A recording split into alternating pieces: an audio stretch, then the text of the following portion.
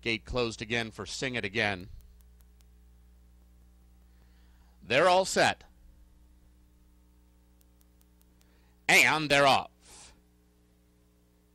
Believe in the Moment is showing speed. Aspasia from the outside. Drew Lee fast from between fillies, and Try Smiling is down along the inside. Punts Kitty settles down fifth and already about 4.5 lengths off the lead. Then it's Sing It Again. Regal Fling is up outside of her now with 7.5 lengths to make up. High Dollar Escort and Don't Like to Fly are the trailing duo as the maiden fillies work for the far turn. Try Smiling just a neck in front. Aspasia presses from the outside. These two have moved about 4.5 lengths clear of Punts Kitty, who's now starting to reel him in from third. Believe in the Moment, hard ridden on her outside. Then Sing It Again. Regal Fling has a lot of work to do as they round past the quarter pole. Try Smiling is shaken away from Aspasia. Punts Kitty is forced 3 wide off the turn, but she's the one closing best at Try Smiling as they make their way down to the final furlong. It's Try Smiling in front and under left-handed urging, but her lead is getting shorter. Punts Kitty is closing under Manuel Cruz. Try Smiling, Punts Kitty. These two come past the 16th pole.